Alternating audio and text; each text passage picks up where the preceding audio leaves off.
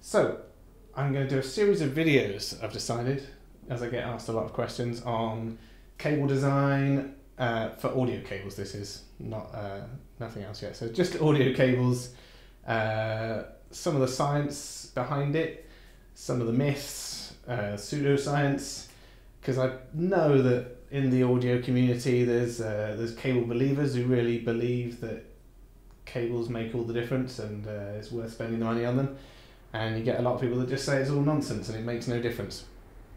I'm kind of just somewhere in between. I certainly feel that you can hear the difference between a really bad cable and a really good cable. I think there's something there that could just be placebo. So I'm going to go through some of the science behind it, and then hopefully if you believe in cables, you'll see that you were right, and hopefully if you disbelieve in cables, you'll also see you're right, because confirmation bias, you'll just take from it what you want. But anyway, so this first one's going to be pretty basic. We're just going to kind of get on the same level, and then we're going to go into some probably slightly more in-depth science and maths in the later ones. But let's start off with a really easy one. Sound. What is sound? So as we're dealing with audio cables, dealing with sound, and sound is just pressure waves in air. So you'll see the speaker driver or headphone driver move in and out. That compresses the air and forms a series of compressions which are picked up by your ears and turned into sound in your brain somewhere. Now then, human hearing range is normally around 20 hertz to 20 kilohertz. That's 20,000 hertz. As you get a bit older and your tympanic membrane kind of stiffens up a bit, that will get reduced down. The upper limit will probably go down to 16 kilohertz, something like that. So you lose a little bit of that upper range when you age. There are ways of getting around that using bone conducting transducers. You can still hear frequencies above that. But just to be certain, when you're at a live event, there are frequencies above and below that which we can perceive even if we can't hear them.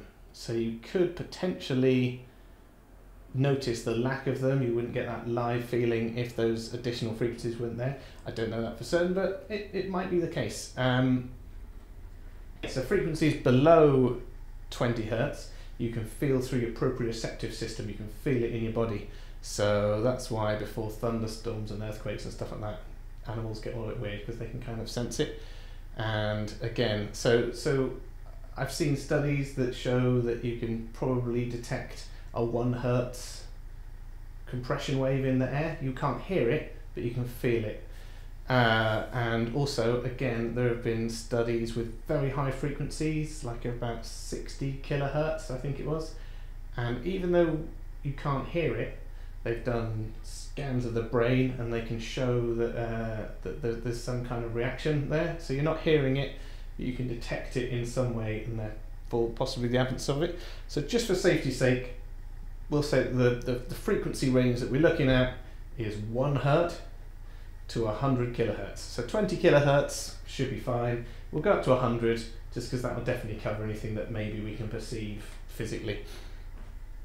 That way you cover all the what's-its.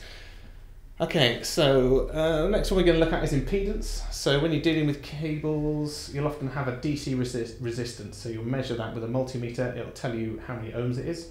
Impedance is slightly different.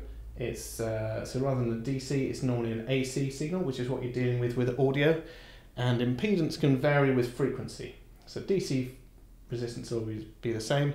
There are some instances where impedance will change with frequency, and when you're dealing with audio, you want to make sure that the frequencies that we're looking at, between 1 hertz and 100 kilohertz, are the same impedance. You don't want to have the top end roll off or the bottom end roll off, ideally, when you're designing a cable. Okay, so material choice. So when you're looking at cables, you'll often see copper, OFC, OCC, you'll see silver plated copper. There's all kinds of different material choices when we're making it. Generally, most copper wire these days is OFC, which is just a level of its purity. So OFC is normally 99.99% pure copper. So if we look at OCC, which you'll see in there. That's a continuously cast copper. And the idea behind that is the crystal structure in the copper. If you can cool it slow enough, you pretty much get a single crystal rather than lots of little crystal boundaries. And that makes it more durable because there's less places where it can break in the crystal boundaries.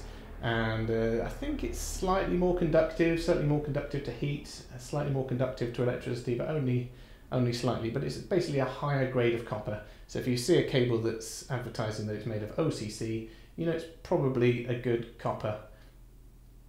The thing that I would caution you against is if you're looking especially at Chinese cables or something from a smaller brand that you maybe haven't heard of, there's no guarantee that you're getting OCC. It could be anything. There's no way for you to test whether you've got it really without a lot of equipment. So I would pretty much ignore that unless you're buying it from a reputable company. OFC is fine, and I'm sure the cable's fine. OCC costs a lot more because of the casting method. And a lot of these companies will just slap the letters on there and it doesn't actually mean anything. Another thing that you'll see when you're looking is how many Ns it is. They'll say this is made of 5N copper or 6N copper. That is how many 9s are in the 99.99999. So I think 4N is 99.99, which would be normal OFC, 5N, 99.999% pure, going up from there. I have seen a few cables advertised as 7N, and anything above 5 I would be suspicious of, because if you have a look online, try and buy copper ingots, which is what they would need to make the material. It's very difficult to get above 6N. Well, it's very difficult to get above 5. You can sometimes find 6. I've not seen any 7 legitimately out there. I don't think you can test much above 5.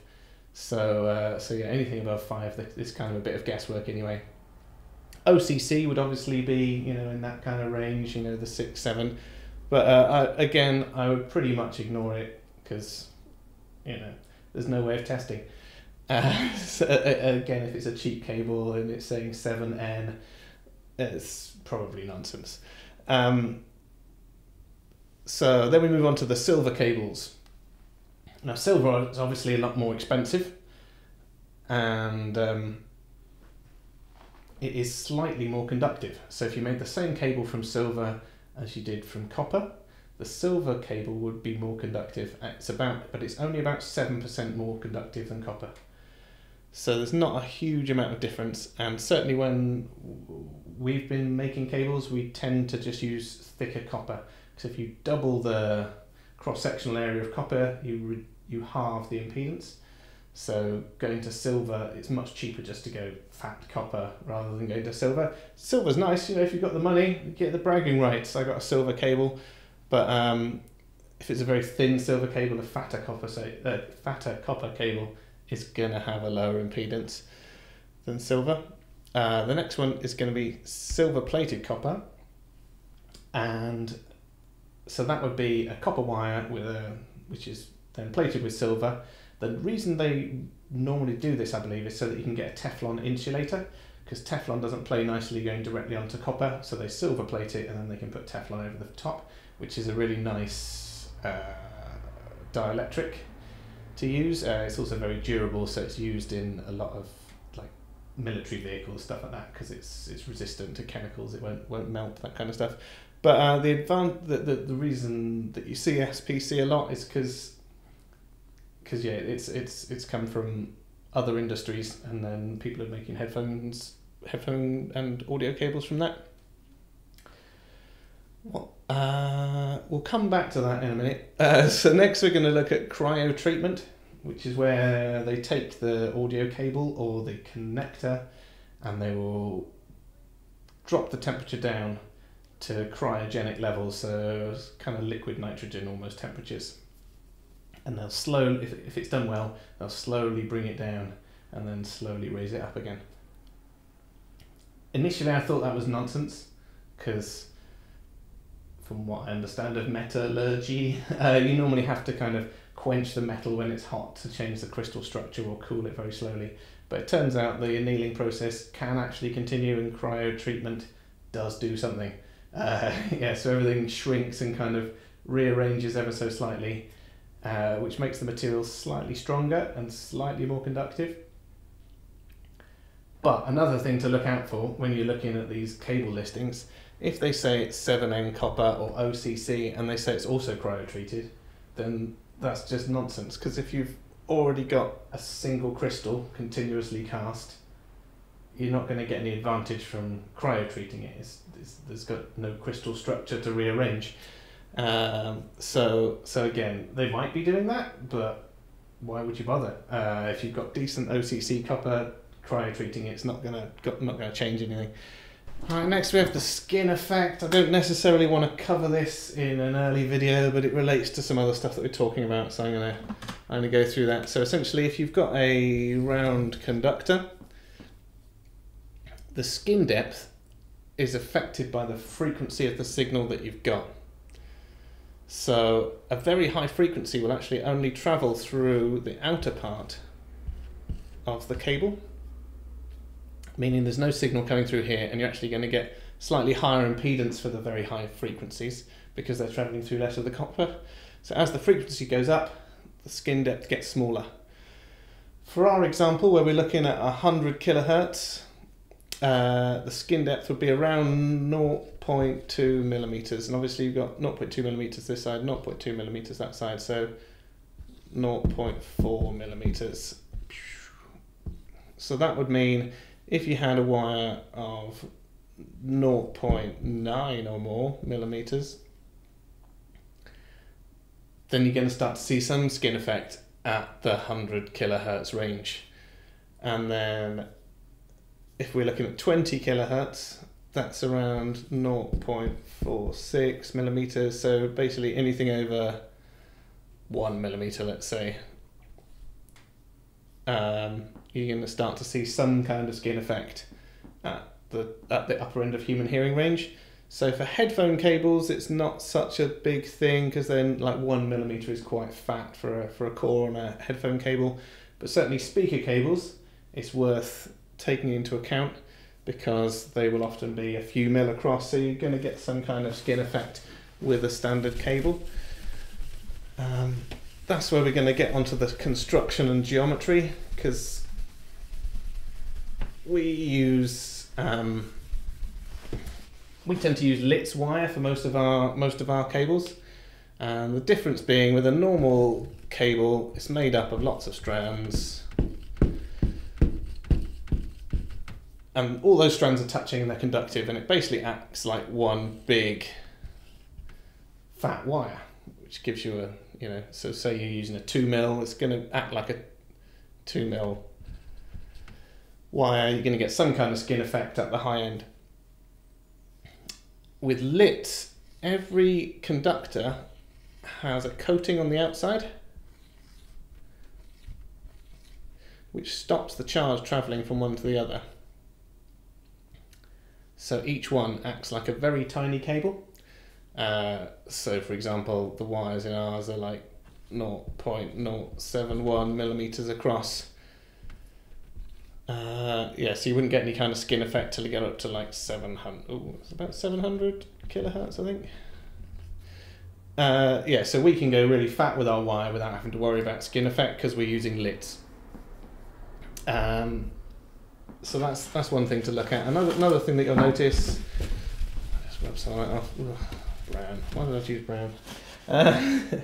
Another thing you'll notice when you're looking at cables is some of them are braided or twisted pairs. So if you've got normal wire, which is straight, this has got a charge going through it, and basically the charge in this wire can induce a current in the wire next to it because they're running in parallel.